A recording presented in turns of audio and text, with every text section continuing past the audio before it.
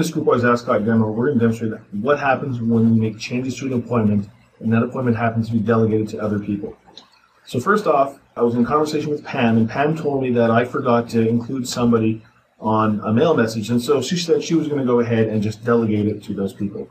So I'm in Pam's mailbox, and she's going to delegate this appointment in all instances of it to you, and we forgot to invite Lex to the meeting. So we're now going to invite Lex, hit send, and yes, Pam wants to keep the original, so we're going to select yes.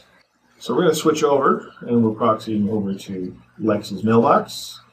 And now Lex has that appointment that's been delegated to himself, and he's just going to accept all instances of that. So now Lex will also be invited to that meeting.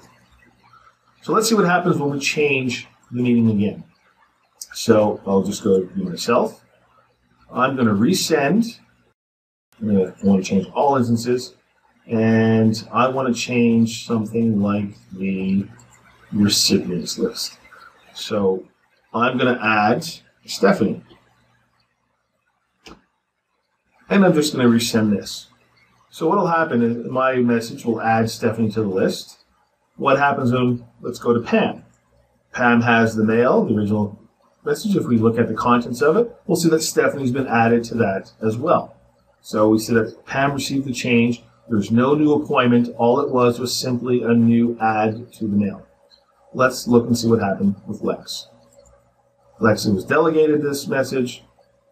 And if we look at the original message, and we go in to take a look at it, we'll see now that the modified list, the original invite list, has added Stephanie, and that is also transpired down, right down to Lex.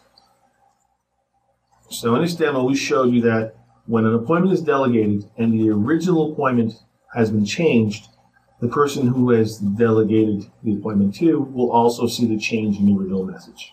This includes the changes to delegated messages.